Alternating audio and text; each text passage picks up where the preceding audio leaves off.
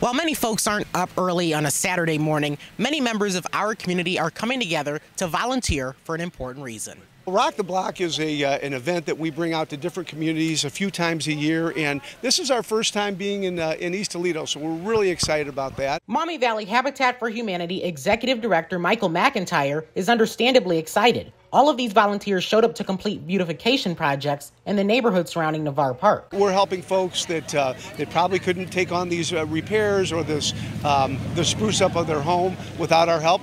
But on the other hand, some families and some of the homeowners will come out and they'll be working right alongside us. The group also included employees of the Toledo Refining Company, which sponsored the event. This refinery's been here for well over 100 years, part of this community.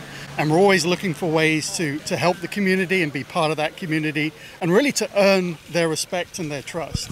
And this is a great way to do that. Whether it was weeding, trimming, or even raking, today's event is just one part of the overall bettering of the neighborhood. So which block will be rocked next? We've not done a Rock the Block yet in Inglewood, but that'll be planned for the future. The old South End and historic South area is another area. Another one planned later this year in Birmingham neighborhood, right down the road too. So we're pretty excited about it. Reporting in East Toledo, I'm Jaden Jefferson.